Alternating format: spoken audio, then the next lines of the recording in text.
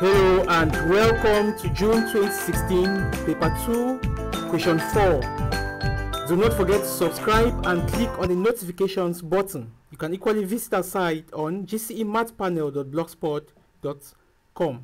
Please subscribe. Question 4.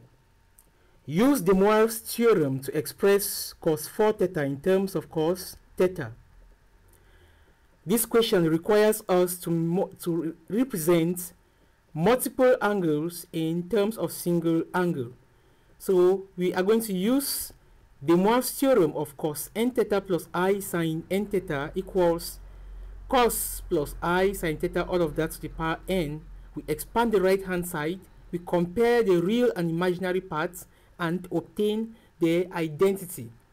Using this identity, cos 4 theta plus I sin 4 theta equals cis 4 theta, and it's expressed like that. We can use binomial expansion or the Pascal's triangle. Using the Pascal's triangle, we have to the power 4, so we use the bottom, and this gives us cos to the power 4 plus 4 cos cubed I sin theta plus 6 cos squared plus I sin theta squared plus 4 cos I sin theta cubed plus I sin theta to the power 4. When we expand, we have cos to the power 4 plus I 4 cos cubed sine minus 6 cos squared sine squared minus I 4 cos sine cubed plus sine to the power 4. Bringing the real parts together, we have that, and the imaginary parts together, we have that. Now, using the identity, cos 4 theta is actually a real number. So this will give us the real part. Cos 4 theta is equal to real part of cis 4 theta, and this will be equal to cos to the power 4 minus 6 cos squared sine squared plus sine to the power 4. But the question requires us to give a final answer in terms of cos theta only. So we further use other identities to simplify this, knowing that sine squared theta equals 1 minus cos squared theta. And when we simplify, our final answer will be 8 cos to the power 4 minus 6 cos squared plus 1.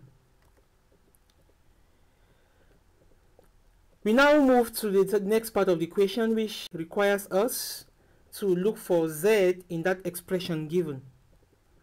So when we look for the LCM, we have 1 on z cubed to be equal to z2 plus z1, all that on z1 times z2. And solving for z, from here we have z cubed, z3 to be equal to z2 times z1, all that on z1 plus z2.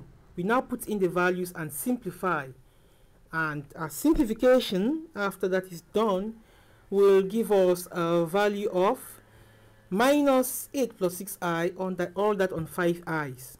So we either multiply numerator and denominator by minus I or by I, such that the I is no more in the denominator. And in this case, we obtain minus 8i's minus 6, all that on 5.